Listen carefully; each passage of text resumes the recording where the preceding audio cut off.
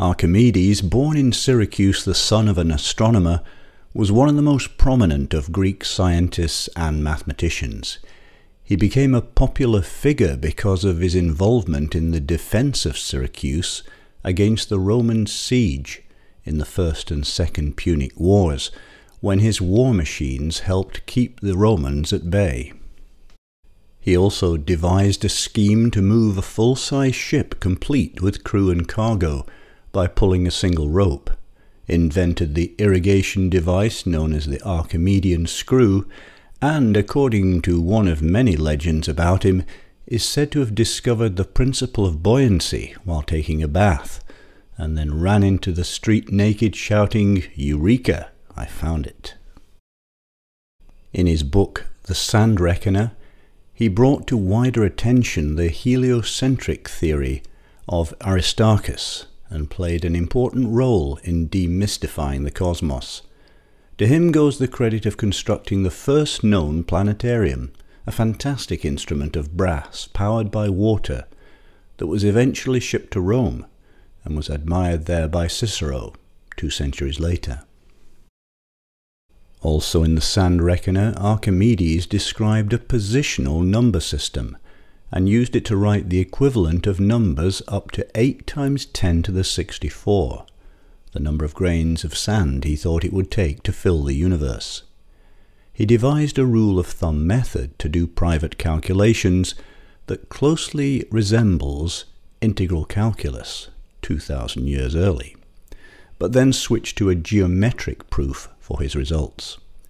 He demonstrated that the ratio of a circle's perimeter to its diameter is the same as the ratio of the circle's area to the square of the radius. Although he didn't call this ratio pi, he showed how to work it out to an arbitrary degree of accuracy, and gave an approximation of it as exceeding 3 in less than 1/7, but more than 10/71. Archimedes was the first and possibly the only Greek mathematician to introduce mechanical curves, those traced by a moving point, as legitimate objects of study, and he used the Archimedean spiral to square the circle. He proved that the area and volume of the sphere are in the same ratio to the area and volume of a circumscribed straight cylinder, a result that pleased him so much that he made it his epitaph. Archimedes is probably the first mathematical physicist on record, and the best before Galileo and Newton. He invented the field of statics, enunciated the law of the lever, the law of equilibrium of fluids, and the law of buoyancy, and was the first to identify the concept of centre of gravity. He was also, perhaps erroneously, credited with the invention of a square dissection puzzle known as the loculus of Archimedes. Many of his original works were lost when the library at Alexandria burned down, and they survive only in Latin or Arabic translations.